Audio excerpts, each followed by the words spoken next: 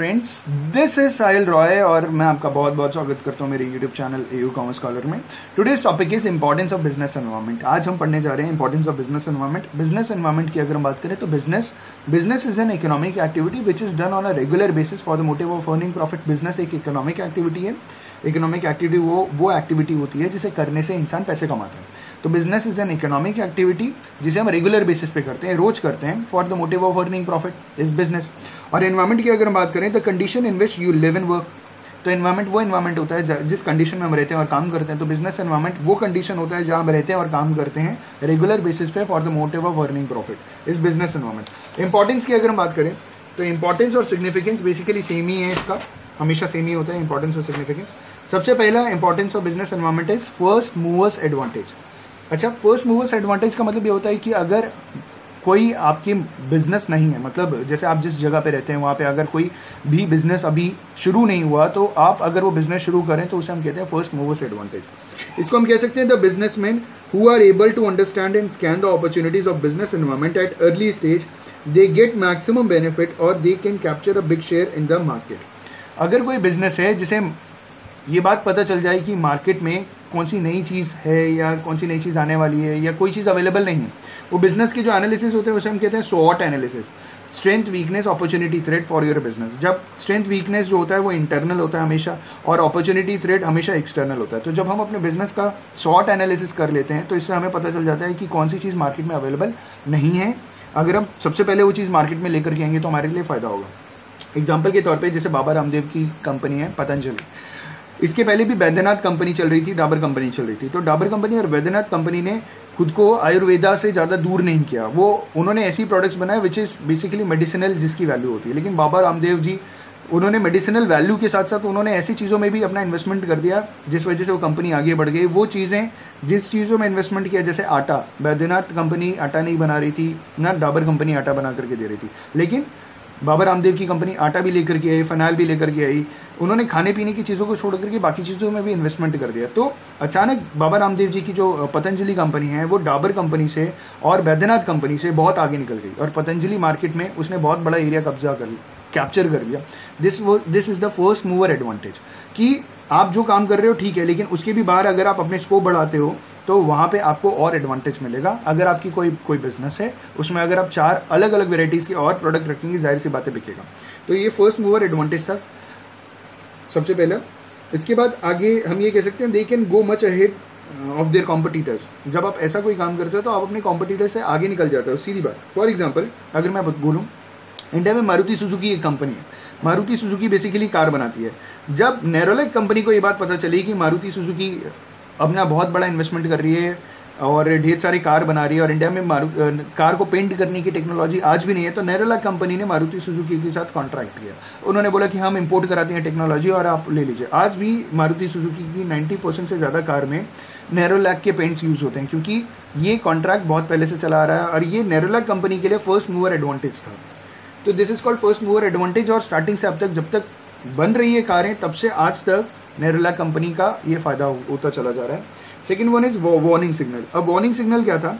Warning signal हम जब अपने बिजनेस एनवायरनमेंट को स्कैन करते हैं तो हमको समझ में आ जाता है बहुत अच्छे से कि आने वाले टाइम में क्या प्रॉब्लम्स आने वाली। मतलब इसको हम ये कह सकते हैं कि the businessman who are able to scan and understand the business environment on time get a warning signal to deal with the constraints or the negative policies of business environment। तो हर उनके बिजनेस की जो भी negative policies होती है उससे या कोई भी कॉन्स्टेंट होता है जिससे बिजनेस को आने वाले टाइम में डिसएडवांटेज मिलेगा, वो बिजनेस एनवायरनमेंट स्कैन करने पे समझ में आ जाता है कि आने वाले टाइम में कहाँ पे उनके बिजनेस में दिक्कत आ सकती है।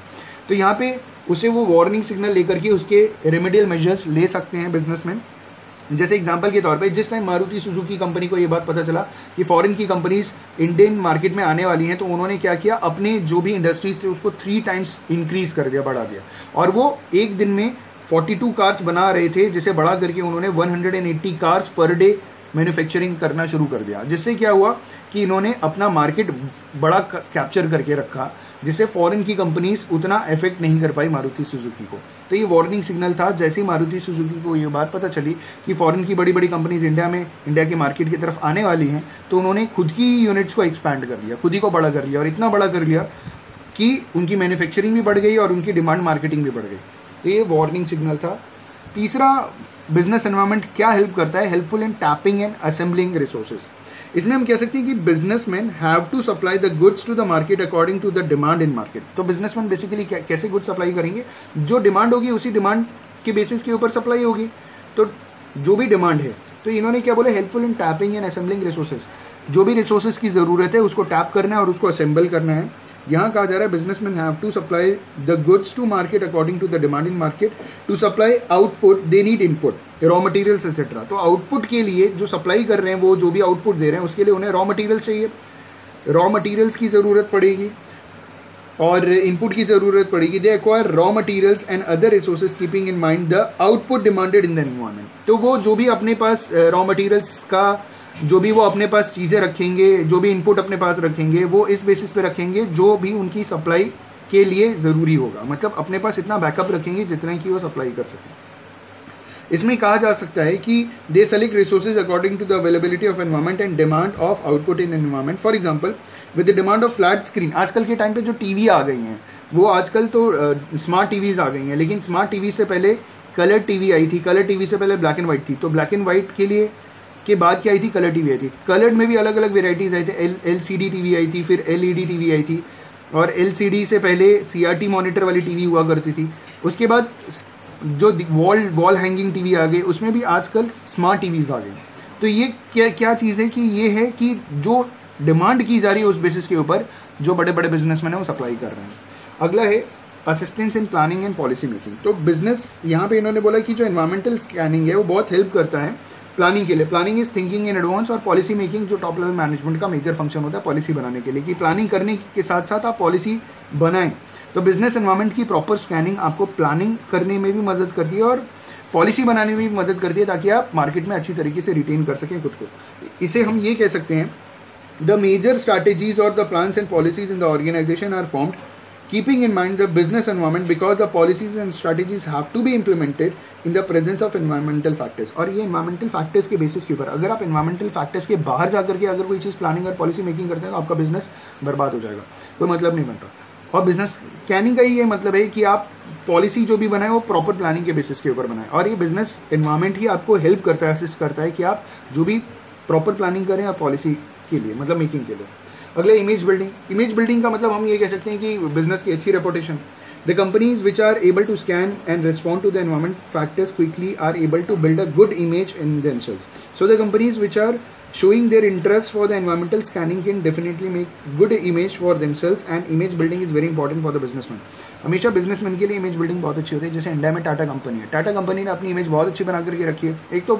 एक ऐसी कंपनी है जो देश के लिए बहुत काम करती है, देश की भलाई के लिए हमेशा काम करती है, उसने कभी भी प्रॉफिट मैक्सिमाइजेशन के बारे में नहीं सोचा।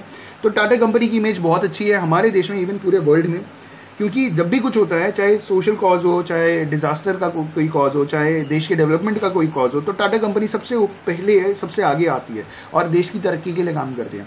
इमेज बिल्डिंग इस बेसिस पे होता है कि जब ज़रूरत पड़े तो आप उस बेसिस, एनवायरनमेंट के बेसिस पे आप रिस्पॉन्ड करो। एग्जाम्पल के तौर पे मैं टाटा कंपनी का नाम इसलिए ले रहा हूँ क्योंकि पहले इंडियन आर्मी के पास जीप हुआ करती थी।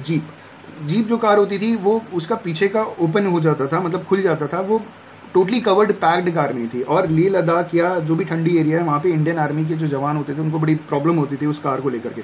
तो टाटा कंपनी आगे आई और उन्होंने अपनी जो सफारी कार है वो पूरी की पूरी आर्मी के लिए सप्लाई की। और सफारी एक बहुत अच्छी कार है जो हमारे देश के भलाई के लिए, मतलब देश के सैनिकों के लिए बहुत ज़रूरी थी, और टाटा कंपनी ने अपनी इमेज बिल्ड की उस कार को सप्लाई करके।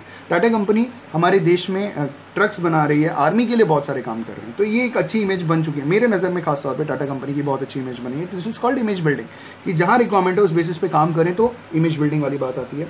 अगला 6 point is improvement in performance.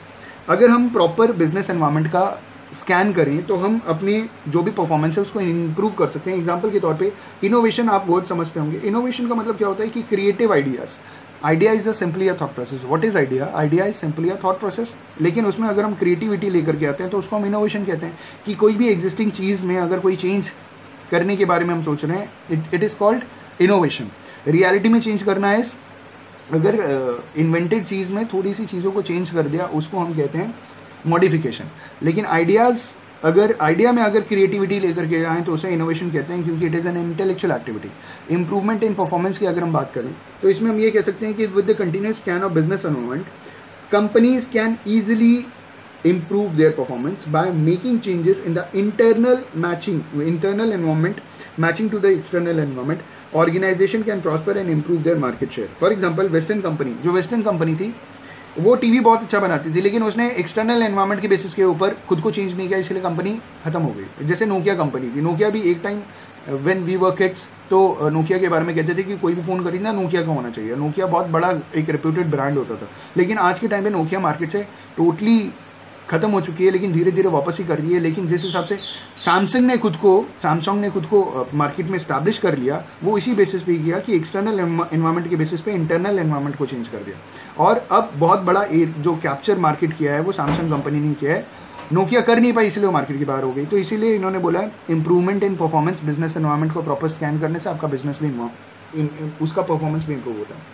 और लास्ट पॉइंट कह रहे हैं helps to adjust and adapt with the rapid changes. अब रैपिड चेंजेस का मतलब डायनामिक एनवायरनमेंट है, बिजनेस बहुत डायनामिक होता है। डायनामिक का मतलब जो टाइम के हिसाब से और एनवायरनमेंट के हिसाब से।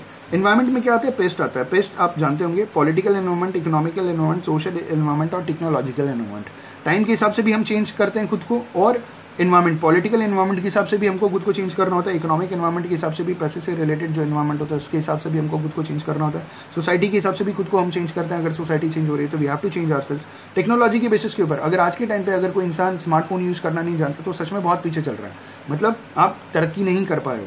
इसका मतलब क्या? Help to adjust and adapt with the rapid changes. हम इसमें ये कह सकते हैं कि businessman makes changes in their internal environment also to match the external environment. So the environment मतलब environmental scanning helps in coping with the rapid changes. Coping with the rapid changes. Coping का मतलब rapid changes जो भी environment में change आ रहा है। वैसे भी हमने मैनेजमेंट में ये चीज़ पढ़ रखी है बहुत अच्छे से कि मैनेजर्स बेसिकली कोशिश क्या करते हैं, हमको इतना डायनामिक बना देते हैं कि कोई भी चेंज हम आसानी से एक्सेप्ट कर लेते हैं। तो बिजनेस एनवायरनमेंट एक मैनेजमेंट का पार्ट है और वो हमें हेल्प करता है कि हम अपने बिजनेस को एनवायरनमेंट में जितना तेज़ी से चेंज आ रहा है हम अपने बिजनेस को भी उसी रैपिड चेंज के हिसाब से खुद को भी एडजस्ट करें। Helps to adjust and adapt the rapid changes. अगर आप अपने बिजनेस को चेंज नहीं कर पाओगे तो नोकिया की तरह मार्केट से बाहर चले जाओगे। तो ये था इंपॉर्टेंस ऑफ बिजनेस एनवायरनमेंट। अगर आपको वीडियो पसंद आया लाइक शेयर कमेंट करना ना भूलिए। Thank you so much, have a good day.